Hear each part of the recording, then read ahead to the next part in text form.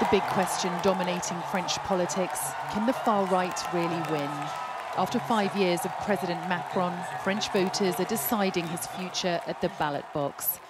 He won the highest share of the vote in this first round, but it's tight. The full verdict is still 2 weeks away, and a second term for the country's youngest ever premier appears vulnerable. At this decisive moment for the future of the nation, nothing must be as it was before. I would like to take the hand of everyone who would like to work for France, to join me. I'm ready to invent something new. On the other side of Paris, President Macron has the same rival once again. As Marine Le Pen arrived, I asked if she was feeling confident.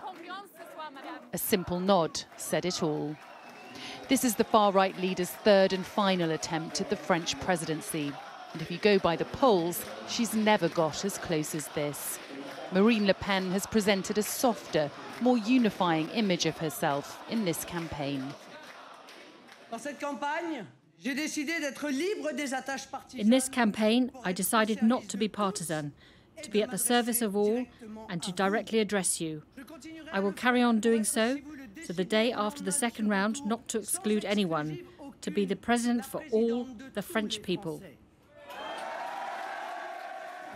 Le Pen's decision to focus on the cost of living was a smart choice and won her a broader church of voters. Speaking less on immigration and Islam has helped to detoxify her brand.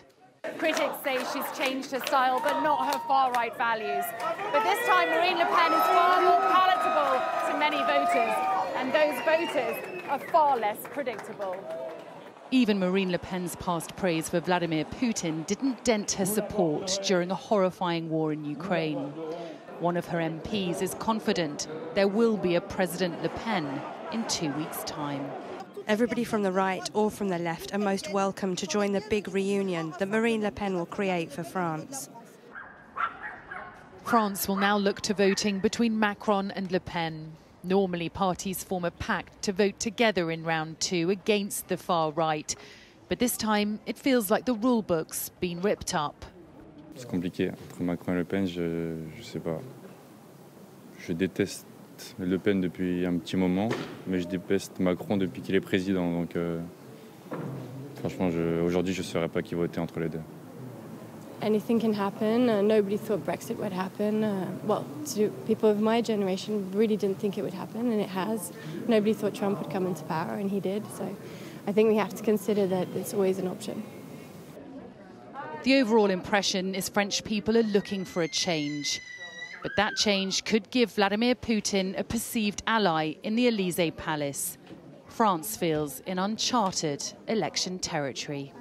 Sally Lockwood, Sky News, Paris.